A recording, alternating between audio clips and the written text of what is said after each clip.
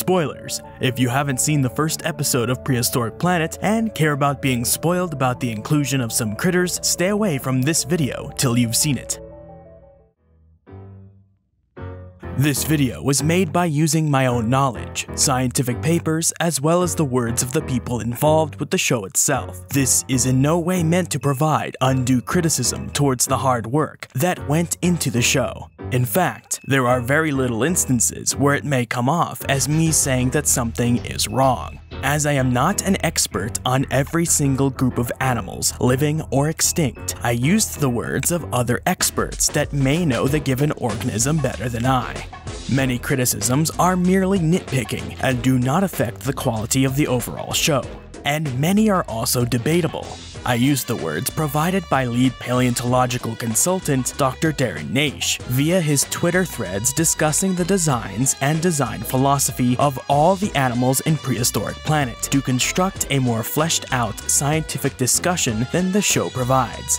Obviously, the show is meant to be more visual and myth-breaking or trope-busting than purely informational or educational. It does deliver a good amount of scientific information, but only that which is absolutely needed in the context of the scene or episode. I think a lot of people wanted more thorough explanations of why some animals were reconstructed the way they were, especially considering how strongly updated they are with speculative but scientifically rooted displays, behaviors, and tissues, because of the stranglehold the 80s and 90s nostalgia-fueled outdated reconstructions have on most dinosaur-related media. So, please take all this into consideration when watching my scientific reviews of Prehistoric Planet. I was not aware of any information that may come out after the writing, recording, editing, or publication of these videos that may counter any issues I bring up with the dinosaurs of Prehistoric Planet. As of the writing of this preamble, no full-length documentaries or discussion of the behind-the-scenes work on the series has come out. Some rather short tidbits on the location filming, philosophy, and computer animation work have been released, but this does not entail the full breadth of the project.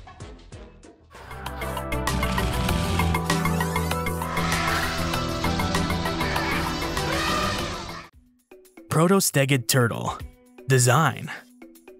As Hank brings his kids to the island, the camera goes beneath the waves to reveal some Protostegid turtles, the same turtles that appear on the beach once the dinosaurs reach the island.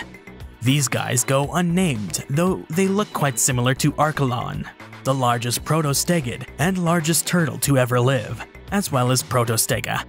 Archelon itself lived before the time this series and episode was set, but many similar turtles to Archelon within the Protostegid group thrived right up until the end. Protostegids did not differ much in their overall body plan, so what we see here represented in this generic Protostegid is what is seen in many other Protostegids. They had soft shells like the leatherback turtles of today, with huge bony skulls with long hooked beaks. I'm no turtle expert, but everything here seems to be pretty spot on to what is known of these turtles. Thanks to these guys having relatively close living relatives, and thanks to turtles overall not changing too drastically over time, this one might actually be closer to what the real animal looked like than any dinosaur throughout the series. We see some baby turtles hatch and try to make it to the sea, only to be pounced on by the Tyrannosaurus young. These guys are live-acted sea turtle hatchlings. They look to be either Olive Ridley or Loggerhead hatchlings. As such, they do not look like the offspring of Protostegid turtles. However, it is never directly mentioned if these hatchlings belong to the Protostegids we see on the beach, so you could headcanon your way out of this potential inaccuracy. To be clear, the groups of sea turtles alive today date back to before the time the series is set, so modern turtles were around at this time. The science used for this show is groundbreaking. The speculative nature of a lot of the stuff shown is equal parts necessary and representative of the real world. Two of the main consultants, Drs. Mark Whitten and Blancmange, helped to bring forth the modern dinosaur renaissance with their little paperback landmark book, All Yesterdays. I've made a two-part series of their work here on Edge that you can view to get a really good idea of the kinds of visions that team was trying to convey.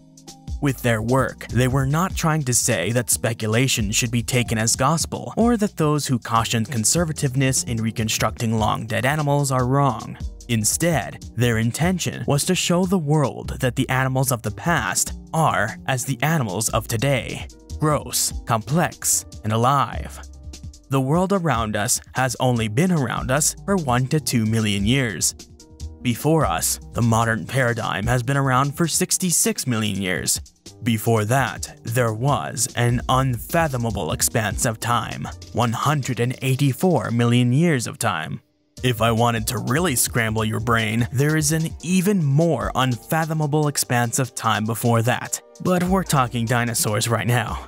For as alien as certain parts of the Mesozoic era may seem, the laws of nature retained their stranglehold.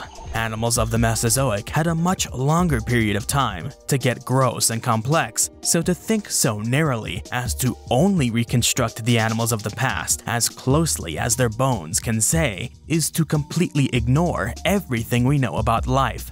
In fact, because of the much longer period of time that the dinosaurs had, it is nearly mathematically impossible to think they didn't get into weirder stuff than we see today.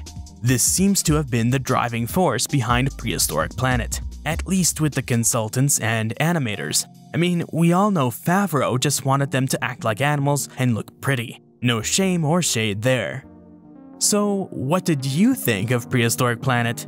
This video is way too hefty to only now get into the music, cinematography, and directing, or my criticisms therein. I have just gone through every single aspect regarding the science behind this show based on the very sparse information we have right now. Darren's tweets and the uncovered segments can only tell us so much. I think I can speak for everyone that we are eagerly awaiting a behind-the-scenes documentary on the documentary. In the meantime, we can only imagine.